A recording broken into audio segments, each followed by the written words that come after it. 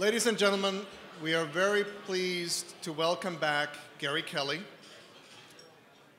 Gary serves as chairman and CEO of Southwest Airlines, and his remarkable career spans 32 years.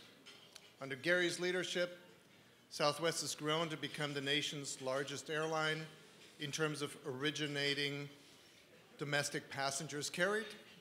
He's pioneered Southwest's transformation through several major initiatives, including the acquisition of AirTran, the repeal of the Wright Amendment, the launch of international destinations for the first time in Southwest history. Gary also has personally received numerous awards and recognitions over the years. Most recently, at our 2017 annual awards gala, it was our honor to recognize Gary with the 2017 Wings Club Distinguished Achievement Award. Please join me in welcoming Gary Kelly.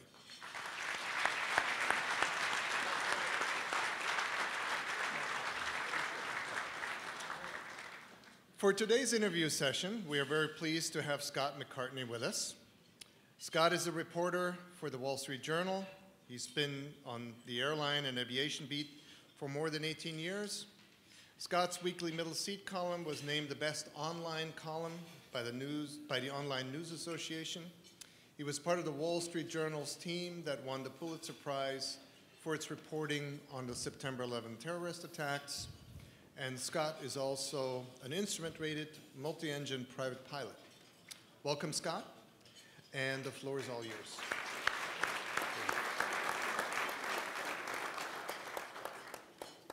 Thank you very much. It's great to be here, and great to be here on a snowy New York holiday day, but really appreciate seeing everybody. Gary, I thought we would start with an issue that I think is on everybody's mind right now, the economy. I'm curious how you see demand these days, and where do you think we are in the economic cycle? Well, everything that we see, I think, reflects most of the headlines that we all read, that you write, and that as the economy is humming right along. You know, demand is very strong. We're finishing this year very strong. And, you know, just, of course, recognizing that our business is pretty short-cycled and we don't have a lot of visibility very far into the future. But no warning signs at all at this point, although, you know, as leaders, we have many leaders here from Southwest today. We're always wary about getting complacent and always trying to look around the corner. But everything looks really good right now. So I think a lot of economists will say that we are overdue for a recession, or that a recession is ahead. And I think, you know, as we see headlines about GM closing plants and things like that, maybe we're getting closer. There's been a lot of talk in this industry about consolidation and airlines being better prepared to weather the next recession.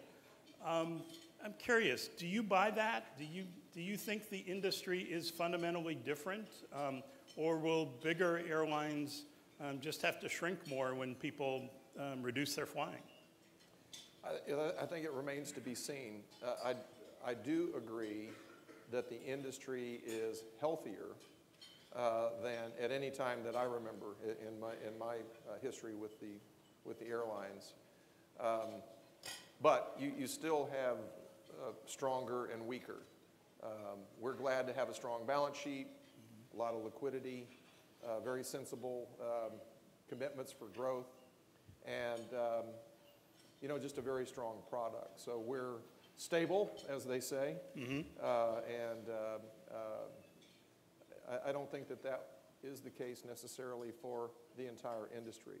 I do think the industry is in a lot better shape than it was in 1991 or in 2001 or in 2008.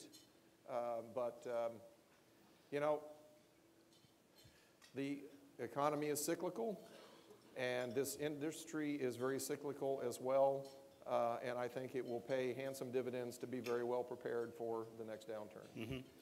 I'm also curious, with oil prices low, I've been around long enough to remember when we were about to go to war in the Middle East, and Gary Kelly bought up all the oil he possibly could, and it became a huge factor in the industry for a decade when you had a tremendous advantage over the competition because you had done that.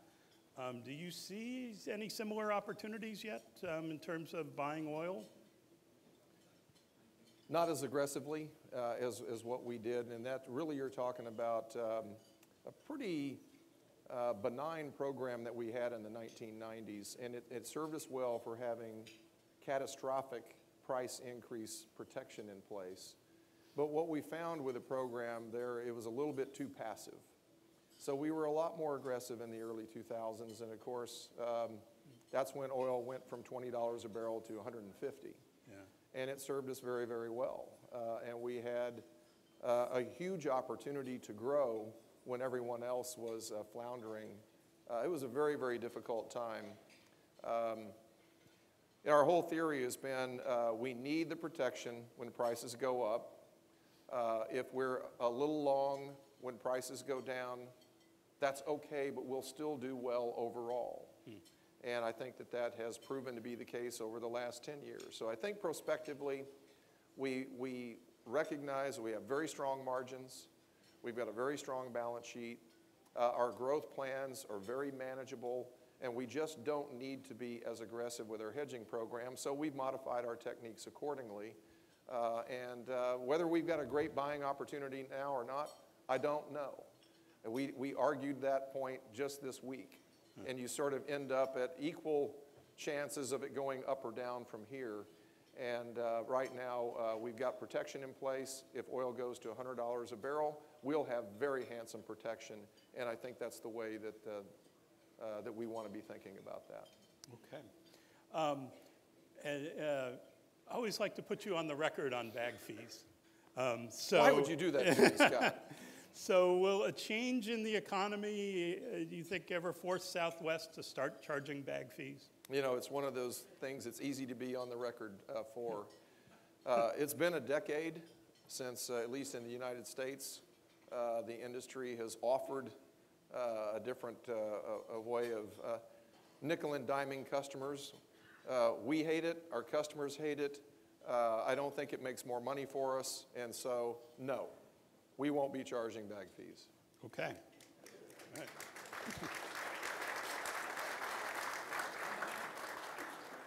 As other airlines go up, $25 to $30 for the first bag, does that help you? Absolutely. Absolutely. And I attribute this to our marketing folks, who are brilliant. And we're really a category of one.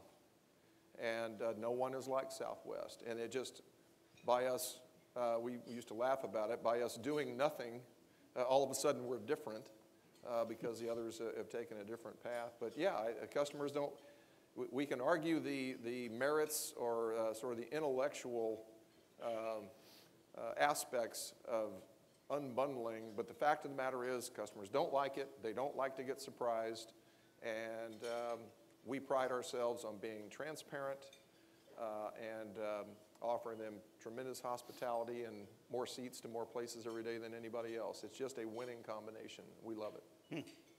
So since we're close to the start of the new year, what are your plans for 2019? Where do you want to take the airline? Well, it's, I think that we've got a lot of momentum. We have a very tried and true business model going back 50 years almost. We've got a very sound strategy that's been in place for at least a dozen years. And so we're in an execution phase. So we have 5 basic goals for next year. One, we want to grow the airline. We'll end this year around 750 airplanes. We'll add 24 net next year, more or less, unless we find an opportunity or two.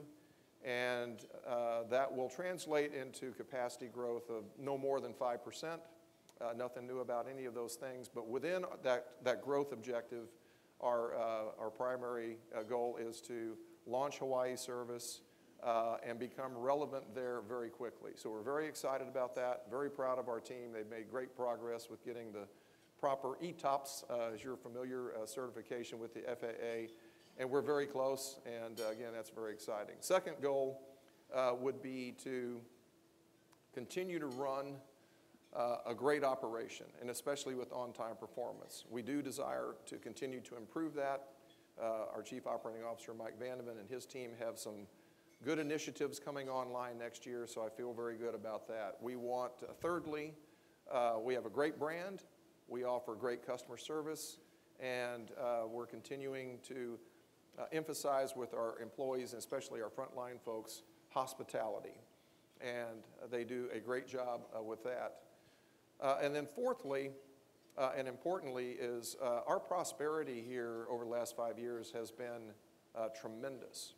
Record earnings, very low record levels of net debt and leverage, and we just want to continue that, and we are determined to grow our operating margin, our net margin next year, so we're looking at a healthy year, especially in revenues next year. And then fifthly, and lastly, you'll be happy to know, we've got more inflation in our cost structure than we like.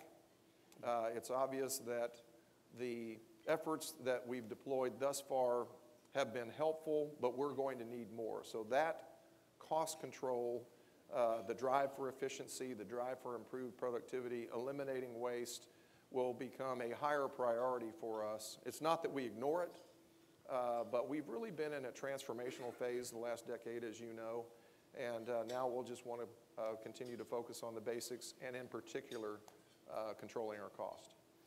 I did, not just because it's snowing outside, but I did want to ask you about Hawaii specifically. Is the slow up on your end or the FAA end? Well, I wouldn't say there's a slow up at all. You know, we were warned from the beginning, since this is obviously brand new for us, that this certification process, developing our own procedures, developing the training, and in our case, creating technology to support tracking for training and maintenance activities would take 12 to 18 months. We're going to beat that 18-month outside time period, and so, you know, our rough target was to have everything in place by the end of this year, and we're down to 2 major efforts that remain with the FAA, and I'm very happy with where we are and the job that our folks have done. Mm-hmm. FAA has been a pleasure to work with on this. Okay. I want to put on the big picture historical hat for a minute. Southwest Airlines brought all kinds of innovations to the industry. I'm curious if you see the ability, at the size you are, to continue to innovate, and what would those innovations be? And I'm also curious what kind of innovations you see in the rest of the industry, whether there are innovations anymore, or whether innovation means you know, squeezing more seats into the same fuselage. Well, you know, it's just such a colorful history that we've had, and we were the classic disruptor, we were the classic innovator, and I think all of our Southwest family members are very proud of the fact that we really have democratized the skies. You know, when we started flying in 1971, few people could afford to fly, and now virtually everyone can fly, and we're proud of that. So I don't know that the next 50 years will be quite that transformative. But the answer is absolutely. We always have opportunities to innovate. And at the same time, I think we just want to be smart enough and wise enough to know what things we need to keep, and not just for tradition's sake. And ultimately, for the leaders of a great company like Southwest Airlines, and of which there are many great companies, that is part of the trick, is what do you tinker with and what do you leave alone? So the DNA within the company, we cherish, and we want to maintain that. We want to maintain our low-cost position. We want to maintain the great service and culture and personality of the airline. And I remember, and you'll remember well, we stopped issuing plastic boarding passes. at the gate in exchange for a paper ticket before you could get on the airplane. And people say, oh, well, there goes Southwest Airlines, you know. And, you know, that's not what we were about then. It's not what we're about now. So technology is a huge enabler for innovation, both within our operation and then within our customer experience. And I wouldn't say that we're late to the game, because in a lot of ways we are at the front of the innovation on technology. But at least for us, relative to our peers, I do think we have more opportunities in the future there. And so, yeah, I think that we'll continue to innovate. And the other thing that is exciting to me is the company is doing so well, and we have tools and technologies that are coming that are going to make us even better, and that's exciting. I think the industry, and of course we have many industry partners here today, you know, there will continue to be innovation in aviation technology. And you'll have airplanes that will fly farther, faster, and I do think that that is a further innovation, and that's exciting to think about. And no doubt there are opportunities for the onboard passenger experience that we can continue to innovate with. In the end, for us, we're just trying to strike that right balance, because you can have all the fancy stuff in the world, but if people can't afford it, what's the point? So I think just trying to keep the right balance. Clearly, we need innovations with air traffic control, especially in the United States, and we'll need to continue to invest in our airports. Making great progress on the ground. I'd love to see a little bit more progress in the air. Okay. Earlier this year, Southwest had its first fatal passenger accident. I'd like to ask two different aspects of that. First, do you think the accident changed the airline in any way, changed the culture, changed the spirit? And second, is there anything you've learned in terms of crisis communication? I was struck at, you were upfront and visible in videos and in an interview. Struck recently with the contrast with Marriott when they had the data security breach, and Arne Sorensen was essentially nowhere to be found. So how has it changed the company, if it has, and what did you learn from it? Well, you know, every year people grow, and we're all the product of our experiences, and that's one experience that we, of course, never wanted. And yeah, I think everyone comes away with scars. And that is something that we should never forget. We should never forget the family that was involved. We should never forget the employees who performed so magnificently on that flight, and all the customers. So it's now a part of our Southwest history, if you will. But I think the word that I coined for this year was resilience, and how resilient our people are, how hard they worked to handle that crisis, and then the aftermath of that. I just think they have performed magnificently. So is the culture changed? I think it's strengthened. I think that we are a better airline. You have to, of course, make sure that something like that never happens again, and I feel like that our folks have done that. I think with respect to the role that a CEO plays, and Marriott is a fantastic company, as is Arne. He's a wonderful CEO. So I don't want for a minute to comment about that certainly in any negative way. But you know, it helps to first of all, the CEO is the chief. And words matter, as we all like to say. The CEO is the chief. And the chief what? Well, I'm in charge of how much risk our company takes. And when it comes to a topic like that, in the end, I'm the chief communicator. I have far better communicators here. And we do have an outstanding leader in Linda Rutherford. But you all understand what I mean. And one of my colleagues recently has experienced a challenge like that for the first time.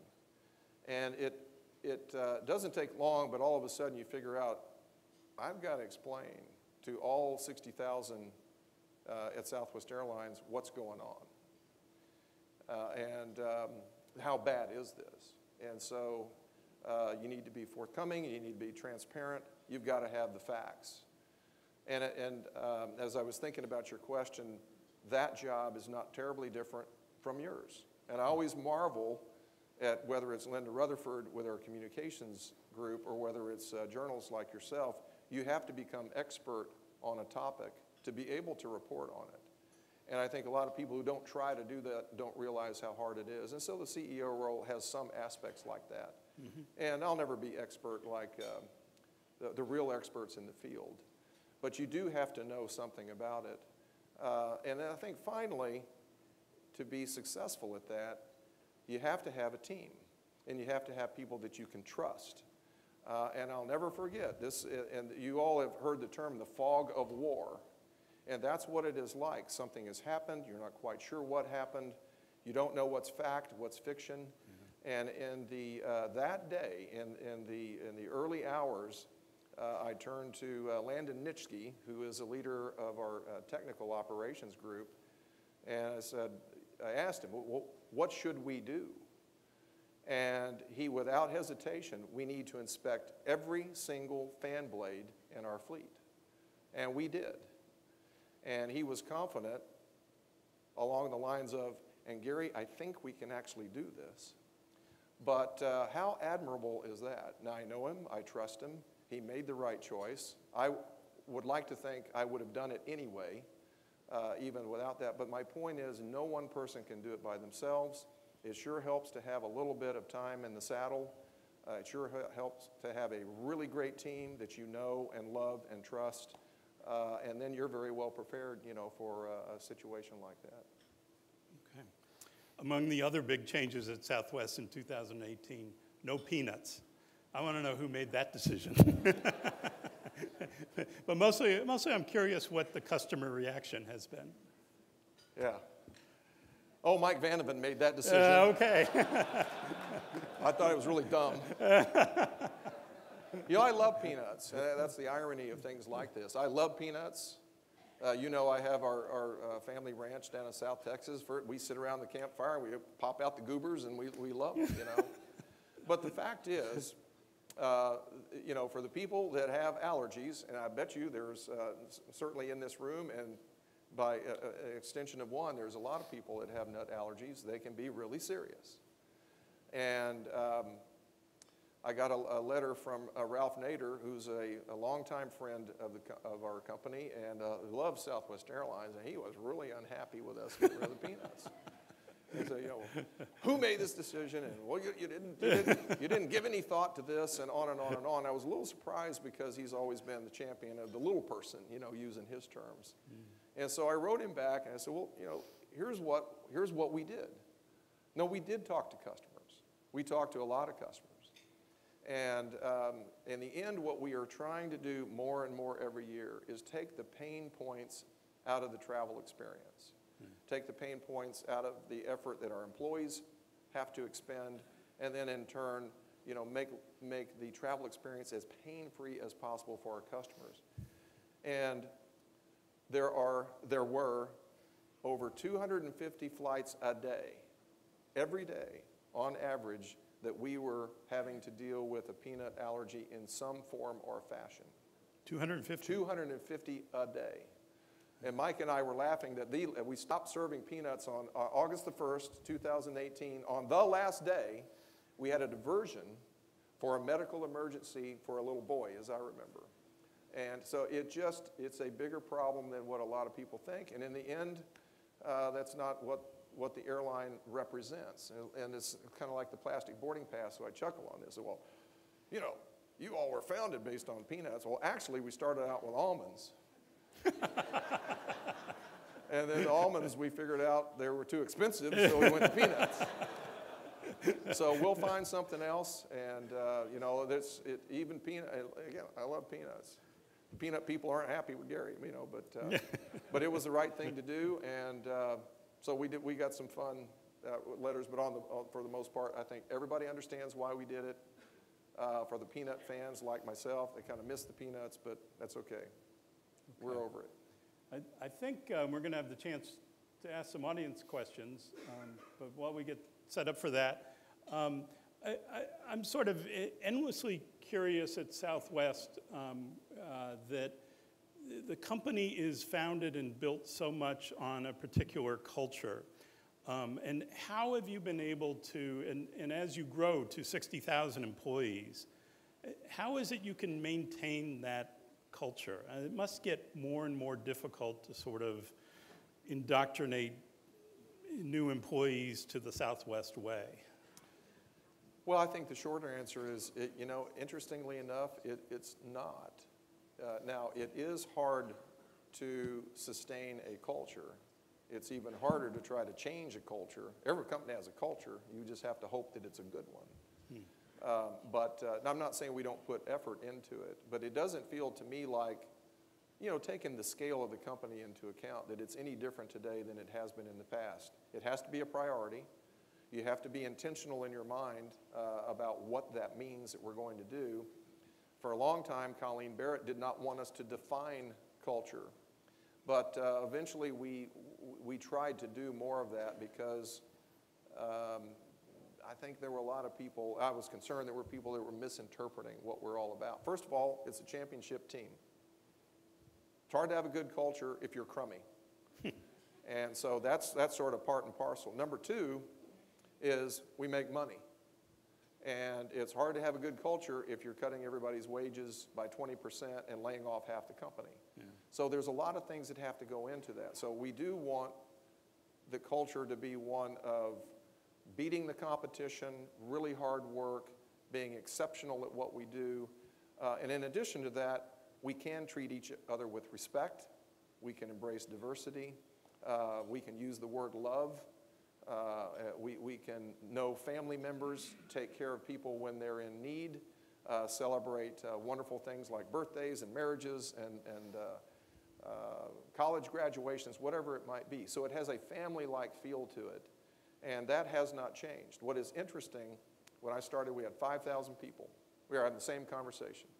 Herb, how are you going to do this when you're double in size to 10?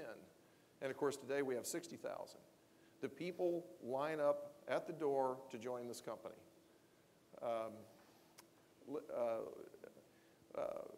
Bob Jordan and Julie Weber, who leads our people department, tell me it is harder to get into Southwest Airlines as a flight attendant than it is to get into Harvard. So we had hundreds of thousands of resumes last year. What is my point? People have an idea in their mind about what it's like to be a part of this family. They want to be a part, and when they get in, they are so excited. And they actually help keep the culture alive. And that's very helpful. My wife and I have been married 42 years. And we still love each other as much today as we did when we were 21 years old. But it was a little more exciting when you're 21. And it's working in a job is the same. It's great to say, yeah, he's been here 32 years. Well, what is the enthusiasm level? Well, these new folks coming in, their maximum enthusiasm, and it's fantastic. Finally on this, we talk to our employees, and we ask them what they think. And the engagement scores at Southwest are off the charts, which is probably not too surprising to you all. So it's important. It gives us a competitive advantage. I think it translates exactly to the very high brand rankings we get.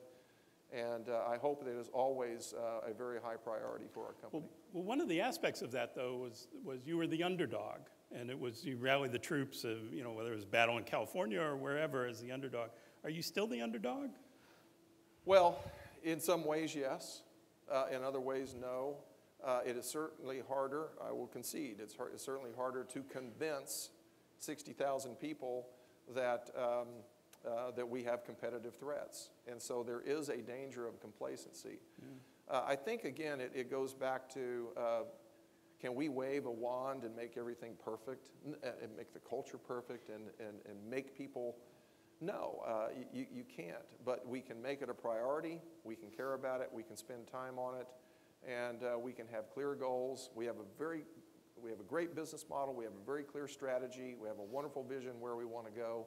And we have very clear goals, and that helps. That helps maintain that. We've got a big battle underway in California, and I guarantee you, every employee who works on the ground in California knows that. On their own, they came up with a local effort that they call California Strong. It wasn't a memo from Gary. It was what they decided they were going to do, and they're there to surprise and delight our customers. It's fantastic. It's exactly what you would want in an organization. And so lots of evidence that the culture is as strong as ever, if not stronger. Are there questions? Would you have any words of advice for people thinking about starting up a new airline? Thank Yes. you. I would say if it's in the United States competing against Southwest Airlines, unless you just want to lose all your money, don't do it.